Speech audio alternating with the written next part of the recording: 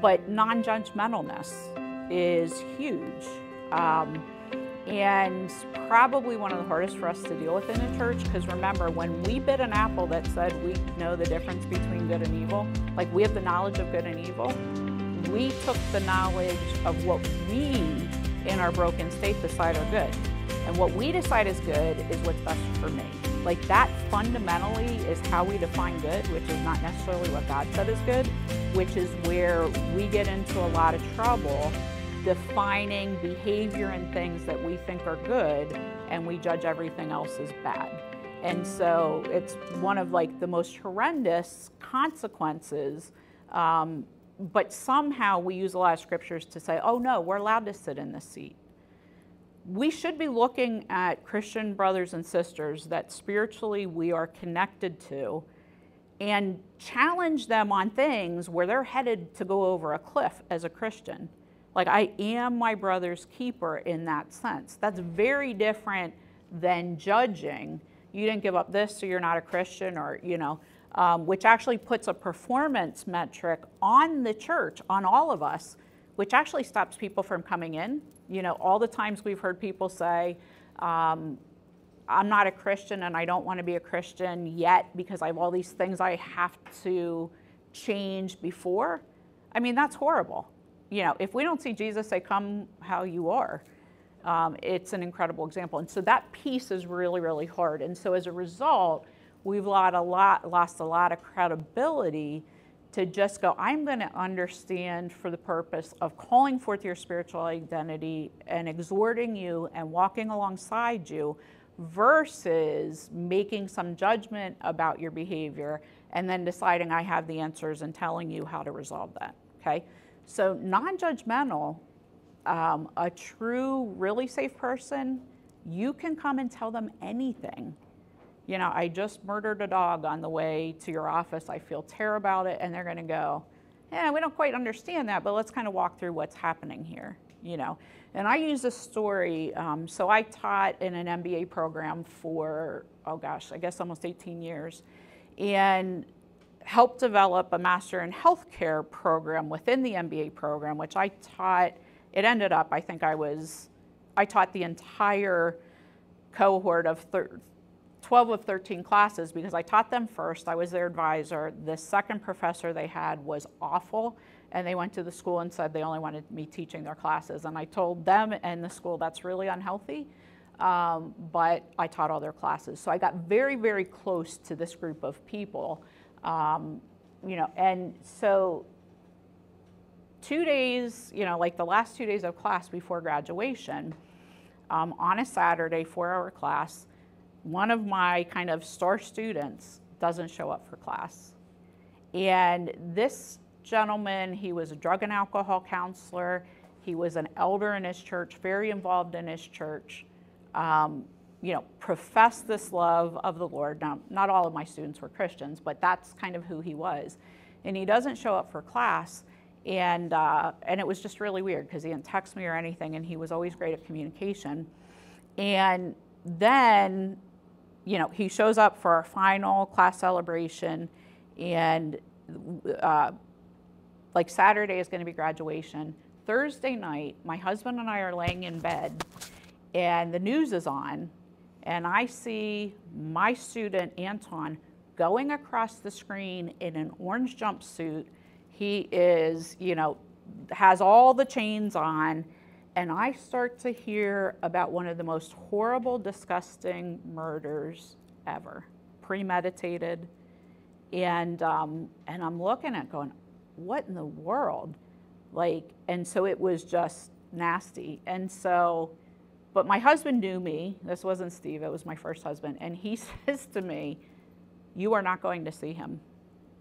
Like, I know you are not going to see him. I said, oh yeah, I am. And he's like, he just murdered somebody, like went and bought ice picks. I mean, he did. It wasn't just that he even went and premeditated murder. He tortured her and then took her in her car down to Philadelphia, which is why I missed my class, and sent the car, caught it on fire, sent the car into the river to cover up what he did. Okay, so this is not like somebody you're going, yeah, let's go run around and pal around with, right? And so my very protective husband was like, you're not going. And I said, I have to see him once. I said, if they will let me visit, and then I'm going to work with some of my friends who do pastoral ministry who are men to keep up with him. Of course, you know, he's either going to get the death sentence or he's going to be on death row. He actually is on death row. But I said, you know what I believe, that we all are capable of horrific stuff. And we don't always understand how somebody's brokenness shows up. Like, we don't really get. If you guys listed all your sins, I would look and go, well, I don't even understand some of that, right? But when I listed mine, you wouldn't understand mine either, right? And somehow we develop our list of sins is better sometimes, and we would never stoop that low. We are capable of stooping extremely low. And it is only by the grace of God and the journey that we're on that hopefully we get saved from some of the more atrocious things we could do. And some of us have done really atrocious things. I certainly have in my life. And so for me, the important part is the fact that he did all of that, but he professes the love of Jesus. He is still my brother in the Lord. His spiritual identity, you know, what he has to do with God about this, I don't really know how you repent from this and what all that looks like. But he needs to be reminded that even if he is in jail for the rest of his life, don't let Satan tell him what you did is so horrific you can never serve God or never love God. Because you have a different kind. Like, God is going to use this. He promises to use everything.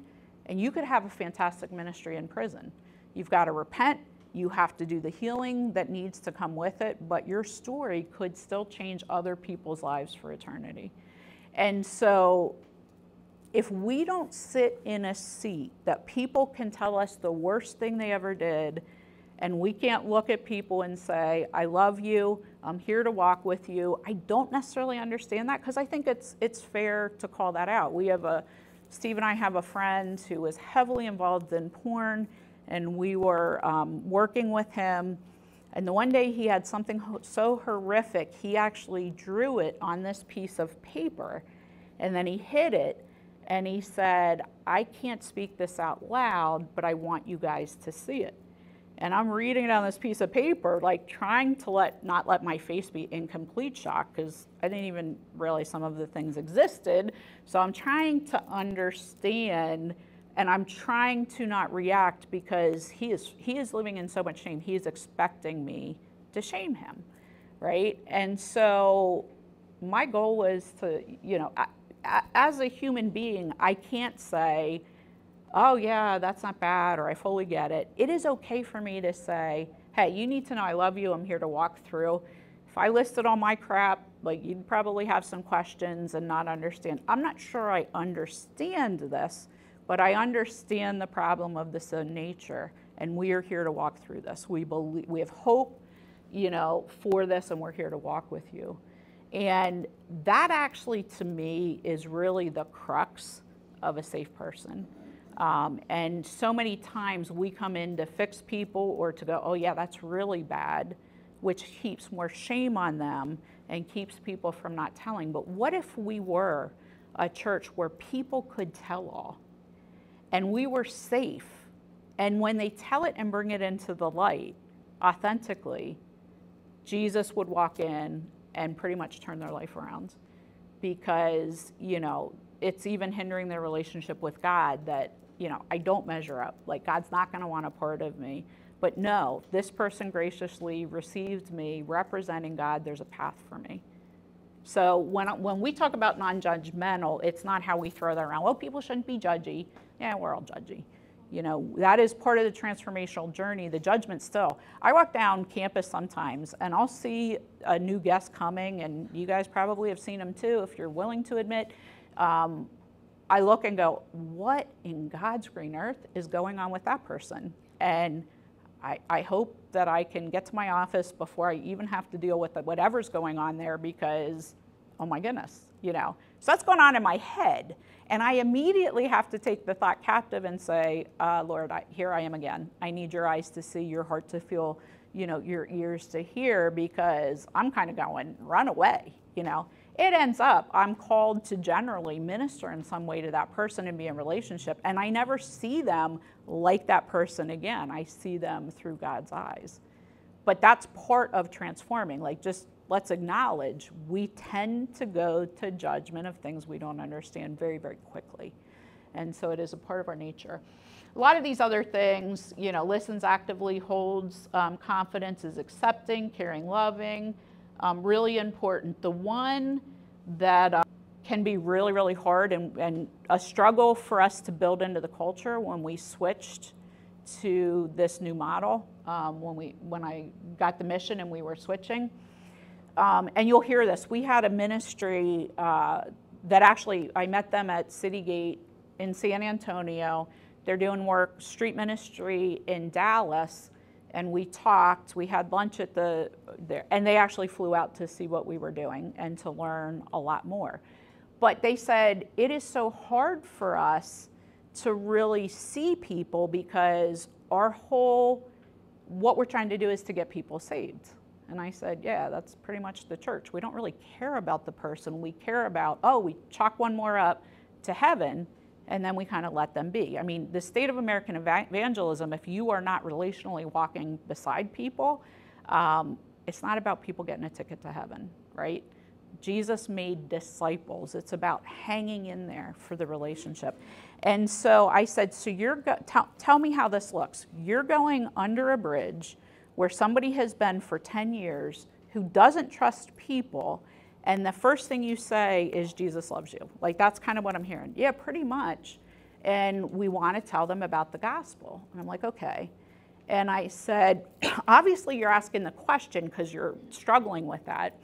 And the one guy was a retired psychologist he was a professor, I think, at Geneva College, so he was a very well-respected professor. And he said, well, Colleen, I have a different way. And I said, well, will you tell me your way?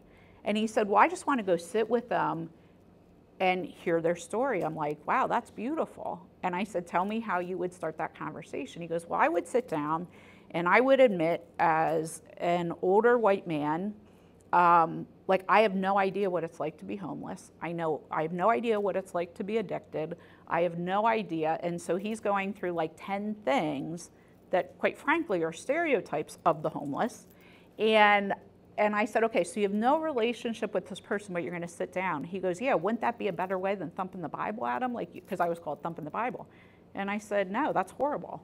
Like, that's horrible. And I understand that it makes sense to you, but let's think about this. I said, you're asking people for very personal pieces of themselves. So if you walk into your cell group or whoever your close group of circles is, and somebody says to you, tell us everything about your life. Like, tell us even, have you ever been sexually molested? Have you ever blah, blah, blah, blah, blah. Would you not run away from those people? Yeah, that would be totally inappropriate. I said, well, we're all human beings. It's totally inappropriate for anyone. I said, the other thing is the assumptions that you're making. I've never been drug addicted. I said, you are putting a whole lot of stuff on without having a clue why they're sitting there under the bridge for 10 years.